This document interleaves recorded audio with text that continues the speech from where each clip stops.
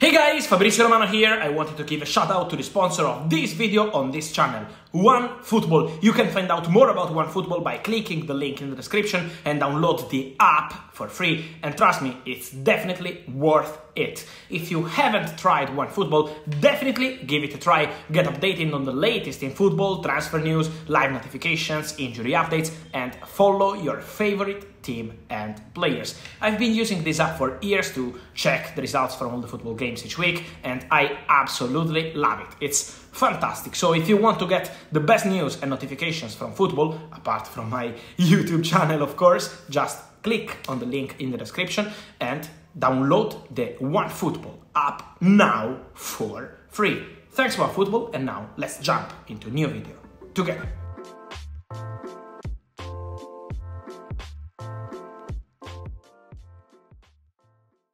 And so guys, I wanted to start this daily video today with the situation of Tottenham, because many Tottenham fans keep asking on the manager situation. While I'm recording this video, Antonio Conte is still waiting for Tottenham to communicate their final decision on the situation. We know that the feeling around Tottenham, the board, the directors, is for Daniel Levy to have, as always, the final say and to decide to part ways with Antonio Conte. This is the feeling since Monday, but also important to mention that is still to be communicated to the Italian coach. So this is a crucial step of the process, of course. What's important to mention is that for Tottenham there are many options, not just one. We had many names in the last hours. We know that Mason could be an option until the end of the season as interim manager, and then to restart the project in the summer in case Tottenham can't find a manager right now. But again, let's see what happens with the Antonio Conte situation, because there is still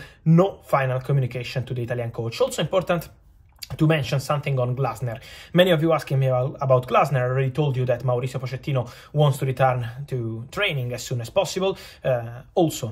Same for Luis Enrique. He wants to be back at coaching as soon as possible. So these two coaches are waiting to understand what kind of project there will be around Europe, not just at Tottenham, but also other possibilities, especially for Pochettino. This is a situation to watch, because from what I understand, he has also some other possibility, not just Tottenham. So it's important to see what kind of process there will be. But I wanted to clarify on GLASNER that from what I understand, at the moment for the immediate situation, March, April, there is no way. So GLASNER is not leaving Eintracht during the season. This is the feeling around the German coach. At the end of the season, he will explore the options also in the Premier League. But now for Tottenham, there are also other priorities. So at the moment, it's not something concrete or close for Tottenham. As I see many questions, I wanted to clarify that. I also wanted to clarify something on the situation of Gavi, because we know that his new contract already signed with Barcelona has not been registered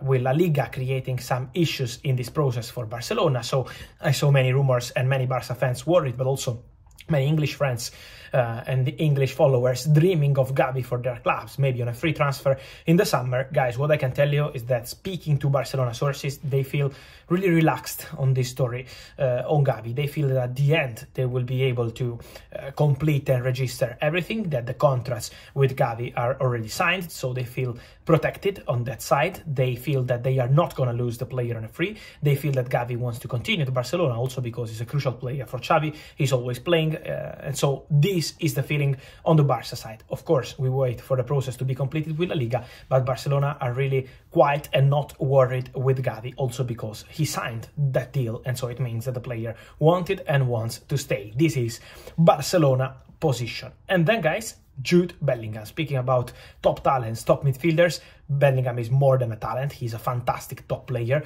But guys, many Liverpool fans are asking me, is the race over now for Liverpool? From what I understand, guys, nothing is over, because Jude Bellingham has not communicated his decision to any club. So Bellingham or his father Mark, who is taking care of the negotiation, have not called Liverpool or any other club to tell them it's over, I have decided. Jude Bellingham is keeping all the options open. Of course, for Liverpool it's not easy in case they will not have Champions League football next season. Also important to mention the situation of the owners is not making things easy for Liverpool in terms of project future proposal.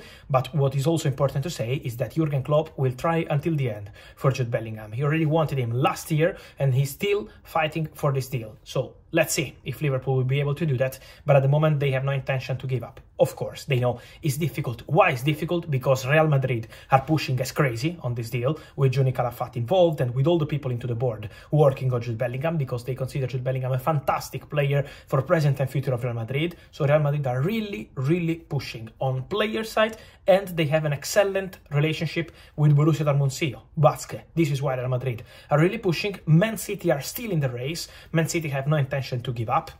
And so also Man City are working on deal, are speaking to people close to Bellingham and of course to his father. So everything is open, but the race is not over yet. And so guys, let me know your thoughts on Jude Bellingham. Where do you think he will end up? Let me know in the comments. Remember to like this video, turn on the notification bell. As always guys, I wait for your comments always on Gavi and also on the other situations on the transfer market like Tottenham. Who is the best coach for them? I wait for your comment here. See you soon with Fabrizio Romano. Remember to subscribe to the channel. Ciao!